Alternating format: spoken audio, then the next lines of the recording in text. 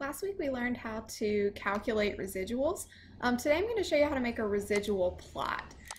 So first of all, I want to be able to calculate the residuals for every house in this data set. So let's start off by making a column for the predicted price.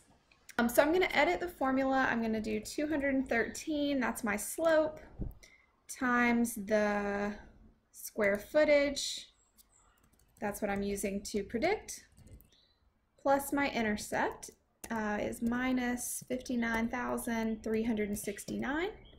Okay, so that's my prediction equation.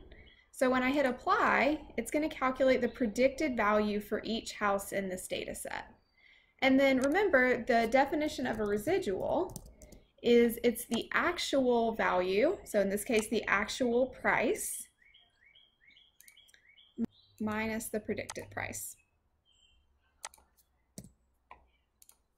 Okay, so now I've calculated the residual for each house.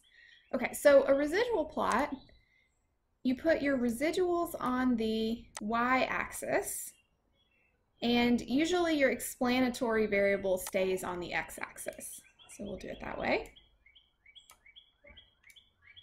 So you can sort of imagine what we've done here is we've basically taken our regression line and pulled it down till it was horizontal, and that becomes the new axis, right? So like if we want to highlight a point, we can see this is above the line, so it has a positive residual, so it's above 0 in this graph.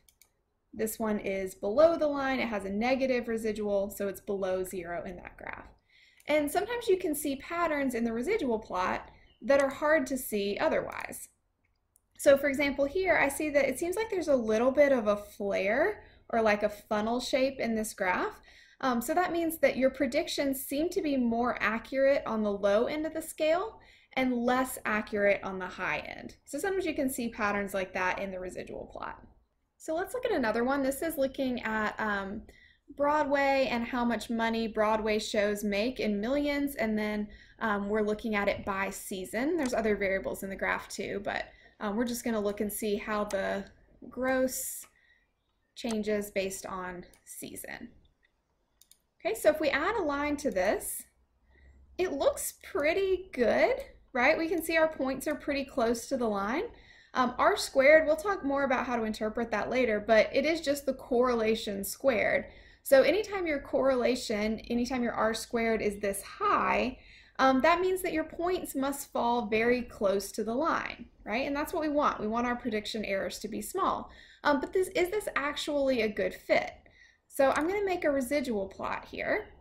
So my residual plot, I'm going to put my residuals on the y-axis, and I'm going to keep my explanatory variable on the x-axis. So here I can tell there's definitely a non-linear pattern going on, right? These are all negative residuals. So if you have negative residuals, that means your points are below the line, that the predicted value was higher than the actual value. And here, if you have your points all with positive residuals, that means your predicted values were too low. So it doesn't seem like you're just randomly over or underestimating. It seems like there's a pattern here that you're not taking into account. So if something like this happens as you're working on your project, let me know, because we'd want to consider a different model in this case.